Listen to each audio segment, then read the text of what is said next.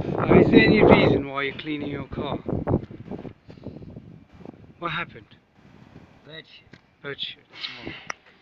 I never used to see you cleaning things like that. But is it gone inside? Yeah. So what are you gonna do? Get your what are you gonna do? Put a screwdriver in there? There. Yeah. Oh, good. All right. Okay. Are you listening, guys? That's our shit for you.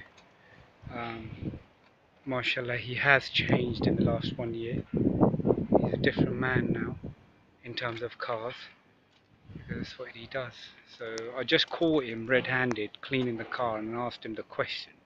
I said, "What you doing, mate?" And he goes, "I'm cleaning the car." I goes, "But you got it washed the other day."